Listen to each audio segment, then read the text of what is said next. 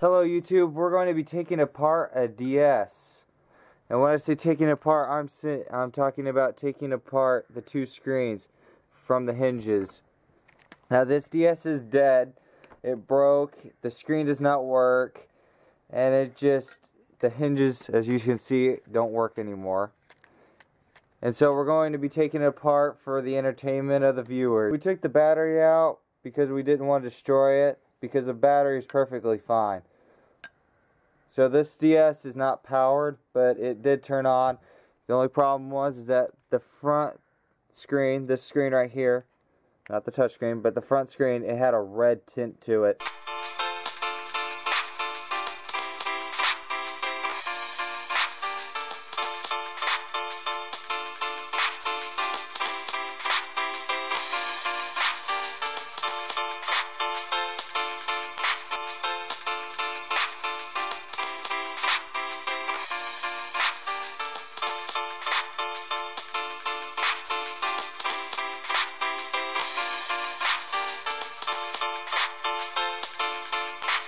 Please comment, rate, and subscribe, and I will see you in the next video.